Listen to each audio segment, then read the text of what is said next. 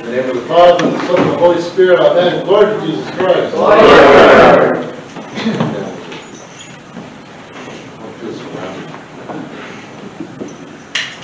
There's an old story somebody told me once about a priest. Every time he went on vacation, he would hire this. He would ask this friend of his, who was an old Russian priest who was retired, to come and preach for him. And it seemed like every time he came to preach, it was one of the 2 times that he preached about either the gathering swine or the Kyrgyzstan swine. At least you figure out which name it is. So one time that priest walked up, came up to the podium, looked at this. It's pigs again. I just left. But this scripture must be important because it shows up in all the synoptic gospels, and we read it a couple times in the year. And so, hey, it's pig time again. The scripture is actually very educational for us in the way our enemies, the demons, deal with us. Because the demons show us that they know that Christ is the Son of God. The demons believe and tremble, as St. James says in his epistle. It's always an interesting thing, people say, I believe that, I believe that there's a God, I believe that there is this, I believe that, but that's not the same as saying I believe in something. You can say, I believe that there are UFOs, but I don't believe in UFOs. So, the demons say they believe that there is a God, that that Jesus is who he says he is, but they don't believe in him. They oppose him. So, a person can say they believe in God, but if they don't live it, it's basically practical atheism. They might believe in God, or believe that there is a God, but that's not the same as believing in God. We always put our trust in the Lord. But we can believe the demon's testimony here because they say it in enmity. And usually we can't trust the demons, but at this point, they said it as they're angry. They're saying it in a mean way, so we know they mean it. They also show us something else very important. They cannot act without permission. It's one of the most important things we should know about the demons. Their power is extremely limited. They have to ask for permission to even go into the swine, into that herd of swine. There's an old saying, I'm sure you've all heard it. It was much more popular with Flip Wilson. The devil made me do it. The devil made me do it. People always say, the devil made me do it. But guess what? That's not true. The devil cannot make anyone do anything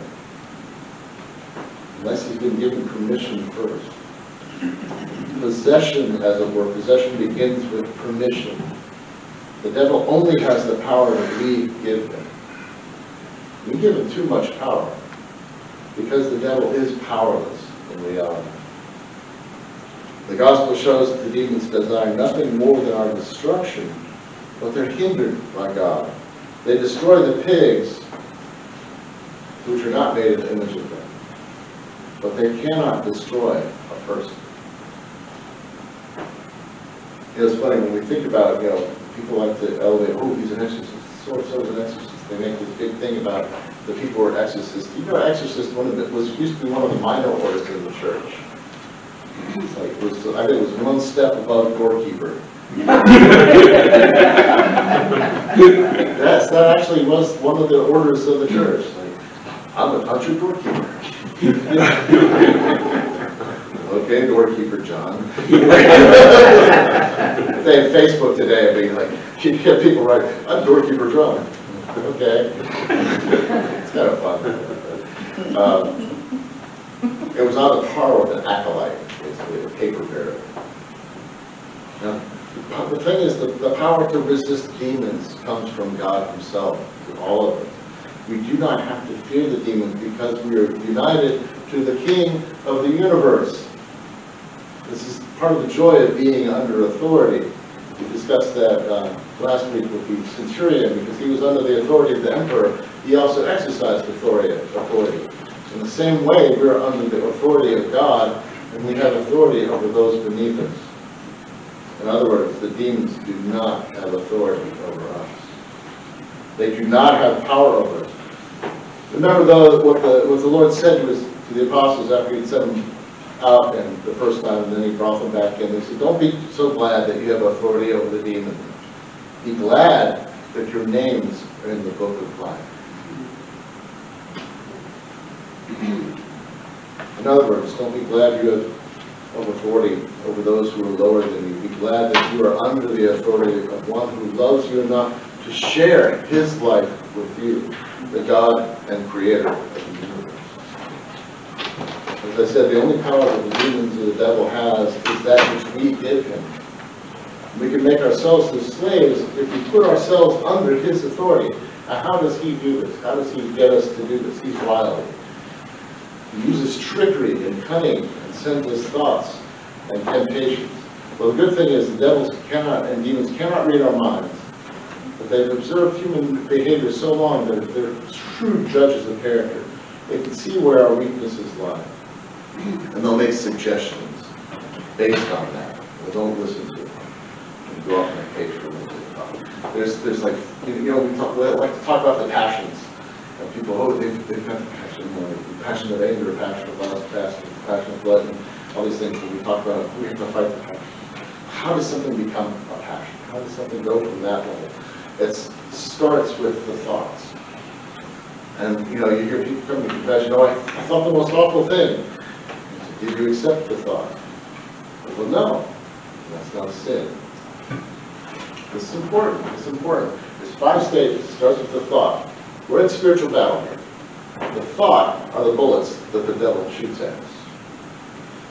So the first thought, there's no sin in being attacked. We're in battle. You expect to be attacked. Right? So the thoughts come in. It's good to confess those because that takes away their power. But the thought itself is not sin. But then there's a second level, and you're getting into a little dangerous ground. You're starting to engage in hand-to-hand combat. You're getting in there, and you start dialoguing with the thought. Say, well, use a safe sin so nobody's going to kill him. Bank robbery. I hope there's no bank robbery. Walking along the street, you see a bank. Boy, it'd be cool to it'd be cool to rob a bank. No, it wouldn't. That would be bad. Okay, yes. You're not going to do it. But then, as you walk, but if I robbed a bank, I could pay off some bills.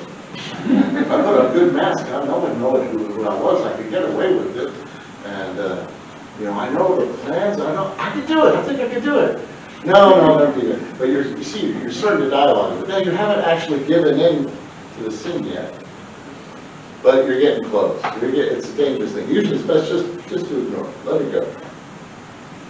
Then the third stage is consent. That's when sin begins. You go, yep, I think robbing banks is just great. I'm going to do it. Next time, I'm going to do it. Now, you might never actually get around to doing it, but you've given consent. You've given assent. Robbing banks is a great thing. So, that's a sin. But then, what if you actually commit the bank robbery and you get away with it? It's very rare these days. But you get away with it. Then you've really committed the sin. But they think, that was good. I'm going to do it again. So you just keep robbing banks, one after the other. And so you can't even walk by an ATM with your hand, well, your hand's starting to shake. That's called a passion. Or in modern words, we would say addiction. Because a lot of people don't understand. The word passion has its roots in the word, in English, it's from the Latin word for passion, but in the Greek, it makes it much more, it's more evident what the word really means when we talk about passion. What the passion of Christ, that should give a clue. Pathos is the Greek word that they talk about. So what does that mean? It means pathology, or it's a psychopath, or pathological. It means suffering. Passion is suffering. When people say, oh, he's passionately in love, he's too bad. He's suffering. It's terrible. Oh my God, he's passionately in love. So the thing is, when it becomes an addiction, then the devil has you. Then you actually are a slave to the devil. You've given the devil complete control over you in that way. And then by the time it becomes a passion, then it becomes It needs supernatural intervention. That's where confession and repentance come in. So it's the thought, which is not a sin. There's the conversation, which you get on shaky ground. Then there is consent. Then there is the actual commission of the sin, and then there's habituation. So those are the 5 stages there. And that's how the devil does it. He starts out with that thought. And that power of suggestion, which is powerful sometimes. That's his only thing to do. What happened in the Garden of Eden? Power of suggestion. Look at that fruit. It's pretty good, doesn't it? Yeah. Oh, you won't die. You won't die, no. It's fruit. Fruit's healthy. Eat fruit. Yeah, right. And then she went to Adam. Hey, look, I had this fruit. It's really good. Oh, no, that's the power of suggestion. I'm probably dating myself by saying there's a movie called Time Bandits many years ago, and in that movie, they had this evil creature. He was the embodiment of Satan, so to speak. He was pure, concentrated evil. And he burned down this house. He got stuck in the toaster oven. You gotta watch the movie. It's a great movie. But at the end, the house is burned down. The fire department has come out there, including the chaplains, I'm sure. And this little boy looks at his pants and says, "Mom, Dad," it's a British movie, "Mom, Dad, don't touch it. It's evil." And what do? They touch it. They go, boom, and they blow up. It's a Monty Python kind of movie. They live happily ever after. You know, I make jests about the powerlessness of the demons, and perhaps I overstate that because they are cunning. While we should be aware that we, through Christ, have the power to defeat them, that we should not fear them, we should be wary, we should be careful. Partly because we let our guards down. We get lazy. And the thing is, the demons never sleep. They never get lazy. Even though laziness is one of those deadly sins, or sloth, it's like, they are not slothful themselves. They use our thoughts against us, intrusive thoughts. Everybody has these intrusive thoughts. It's a really good book called The Input of the Mind. It's a psychology book, actually. I read it one time, and I was like, this sounds really familiar. I'm reading this book, it's like almost like reading the Church Fathers. And it's like, but in modern psychological language. This guy's really close to something, but he says, we don't know where these thoughts come, but everybody has them, and they feel like they come from outside, but we don't know where they come. I said, that's where you missed it. You know exactly where they come from. But we should remember what St. Paisius, the Athonite, said about these thoughts. He likened them to airplanes. He said, thoughts are like airplanes flying in the air. If you ignore them, there's no problem. Just keep flying. If you pay attention to them, you create an airport inside your head and permit them to land. I think our Lord also said, where your desire is, there your heart is. So we keep guard over what we desire. We strive to desire only that which is pure and God-pleasing. The passions, self-indulgence, comfort, all these things, these are desires that the devil uses against us. And we're always telling people to fast in the church. And we don't fast to please the Lord, believe it. We fast because we love the Lord. But he doesn't need our fasting or our ascetic efforts. God's not going, man, I wish they would fast more. That would really give me a boost. It doesn't work that way. No, it says, I wish they would fast more so they could learn how to overcome their passions more, learn to overcome their temptations. We do these things so we're not attached to material goods, we're not dragged down by them. We fast in order to focus on the Lord and to make him the desire of our hearts. The devil uses trials and temptations also to get it. It's important how we react to the trials and temptations that are common to all created beings. We also like to say, why me?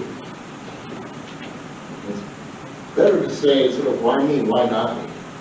Because everybody has these things. Everybody has convictions. My aunt once told me, hey, we all got to die of something. She told me that when she was actually dying of skin cancer. She had from head to toe. She had a peaceful outlook on it, a good sense of humor. We don't always know why something happens. There's often many different reasons why, and we can drive ourselves crazy trying to figure out why something happened. St. Paisius also used to say there's different ways to figure out why. He said sometimes we're given trials and temptations so we can be an example for others. Sometimes it's because of sins that we've committed in the past. Sometimes it's because somebody else has done something to it. It's like, there's all sorts of things. So you can go crazy trying to figure out why. Always use any kind of trial and temptation as a means of repentance, and you're gonna get, you'll get it. You'll do it right. And the way to think is not why, but how. How do I get through this? How will we get through something? It's with the grace of God we can get through anything. An example, of course, is what the martyrs show us. I love the story of the martyr who was being put on a grill of all things. The barbecue, giant barbecue grill. The Romans they had notoriously insidious tortures. They had this, I can't remember the saint's name, I wish I could. Lawrence. He had them on the grill. And if they're about to flip him over, he goes, no, I'm not done on this side yet. God takes care of you. You can get some really bad jokes in the middle of this stuff. So what a glorious thing. But the Lord said, my strength is made perfect in weakness. And those are the words he gave to St. Paul when Paul asked to be delivered from the malady. He said, no, I've given you so much, you need to be reminded a little bit to rely on me. Don't start relying on your own skills. The demons try to deceive us too, also by appearing as an angel of light. The Fathers teach us to treat every apparition, even if it seems to be the Lord himself, as if it's a trick of the demons, because oftentimes it is. Just ask Joseph Smith.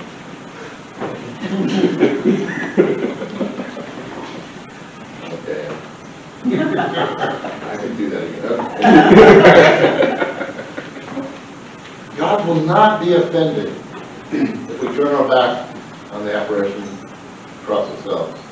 If it's a real vision, because he can make himself known. He can say, no, that's okay. It's real. Because we're told in Scripture to test every spirit. And that test is oftentimes crossing yourself and turning your back against the vision. The demons cannot stand the sign of the cross. There's lots of stories in the monastic literature. The Desert Fathers talking about a young monk will be visited by a demon in the guise of an angel. When they cross themselves, suddenly they smell this terrible sulfur kind of smell, and they see the little imp there. But it once looked like this great angelic being. Suddenly it's this little imp. He goes, yeah, got you. Yeah.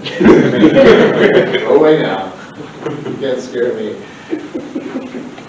And it's funny, finally in their frustration, especially in places like Manatos, where the people are used to dealing with these apparitions and stuff, and they don't work as well, the demons just resort to making loud noises and banging on stuff, like little children having a tantrum, or yelling boo at someone to scare them. Because it doesn't, all the other stuff hasn't been working. Did you try being an archangel? I did. It was really good. I had some. Well, did you try looking like the Lord? I did. I had that great. Only I gave you blue eyes and blonde hair. But some of them expect that. But it didn't work. Well, just yell at them. Get it out of your system. Do not be afraid, but be careful. We're not to let our guard down, but be vigilant and hope in the power of God to preserve us. Because we don't have to rely on our own strength. We have to only rely on the strength of the Lord. That's only rely on the strength of the Lord. There's nothing greater than the strength of the Lord. We get to rely on the strength of the Lord.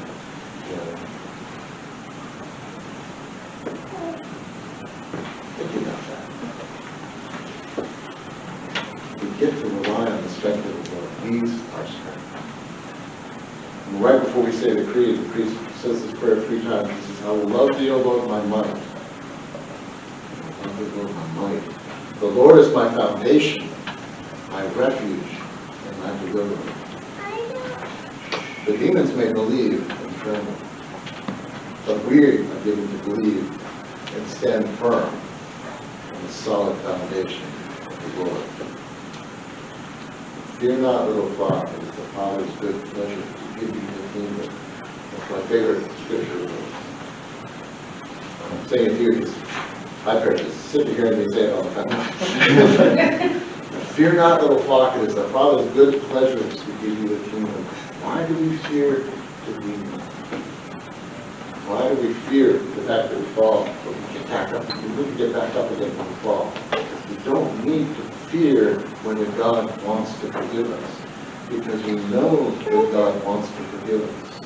We know God wants us to succeed in our spiritual life, because Christ himself said, fear not, little flock. It is the Father's good pleasure to give you the kingdom. In the name of the Father, the Son, and the Holy Spirit. Amen. Glory to Jesus Christ.